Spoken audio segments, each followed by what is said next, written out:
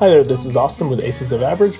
I'm just going to do a quick review and comparison of the REI Trail Hut 2 versus the REI Passage 2.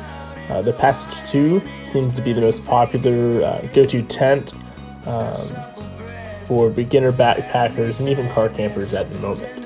I owned a Passage 2 and I recently got a deal on this Trail Hut 2, and these are my thoughts and opinions. I wanted to go ahead and make this short video of the initial review since I could not find a single video on YouTube reviewing the tent. This tent is no longer sold. It looks like it was replaced by all the tents around the $250 price range. This tent, when it was new, sold by REI, right around $199. I got this at a REI garage sale for $99. It looked like it had been used one time. There's no damage to it, and so I thought it was a good deal since I was in the market for a 3-season tent. Now I wanted to mainly compare this tent to the Passage 2, which is an REI tent which is still sold for around $150. These tents are pretty comparable, I think, in the weight and the people that are looking at buying. So neither one of these tents are super lightweight, the Passage 2 or the Trail Hut 2.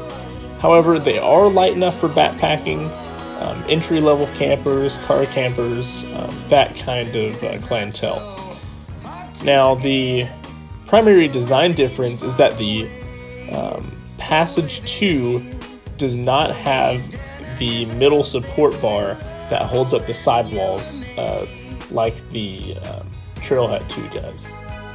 Now let's go ahead and get into the specifics of the weight or mass of this tent.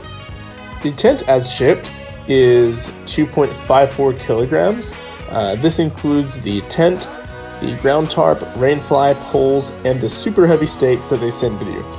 Breaking that down further, the poles weigh 616 grams, the stakes weigh 156 grams, the rain fly weighs 719 grams, the ground tarp weighs 181 grams, and I calculated the tent to weigh 863 grams.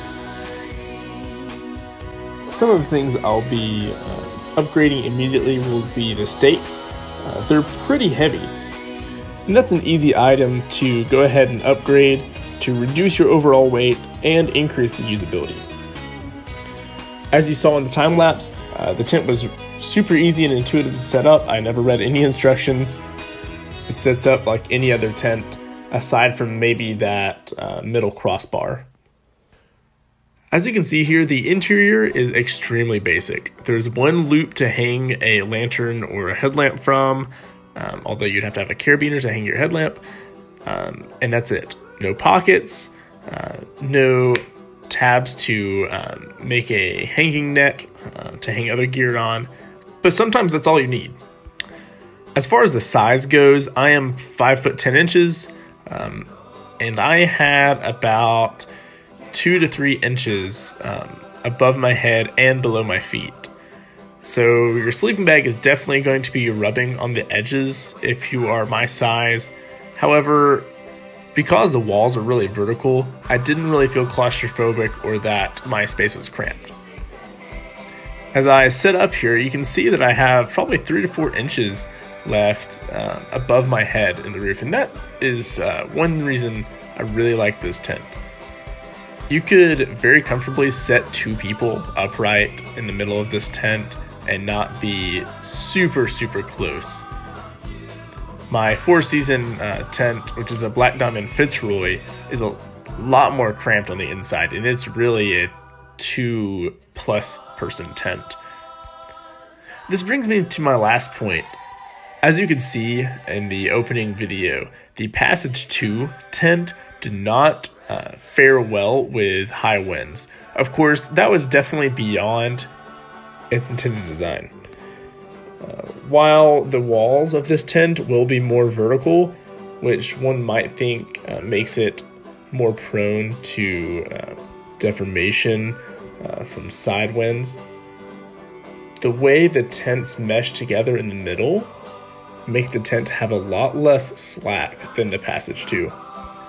Neither tent is really intended for season or extreme conditions. However, it's always a good test, and you never know when you might end up in a situation like that. That video was not planned, it just happened to get extremely windy that day.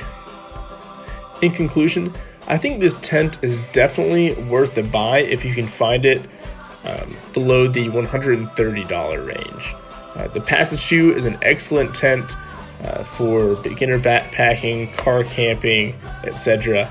And the Trail Hut 2 is kind of designed for the same use.